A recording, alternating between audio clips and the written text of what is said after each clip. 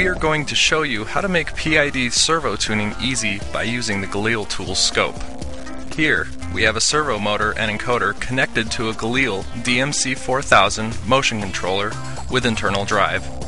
The PID values have not been optimized, resulting in unstable performance.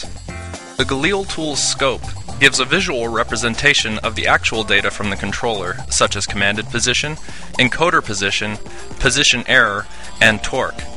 Other data is also available, such as I/O status and velocity.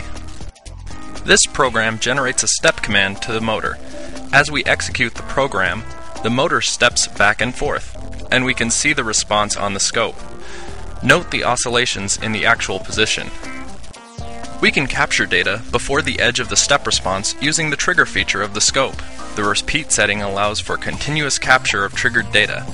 As we can see, the scope now shows a single step waveform.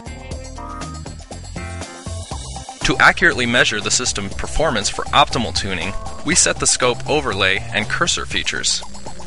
Now, to reduce the overshoot, we lower the gain by decreasing Kp and increase the damping by increasing Kd. Here is the overlay of the old step response compared to the new one. Note that the overshoot is reduced by about half and the settling time is decreased. The actual motor performance is visibly improved and the vibration has been eliminated. For more information about using the GalilTools scope or PID tuning, contact Galil.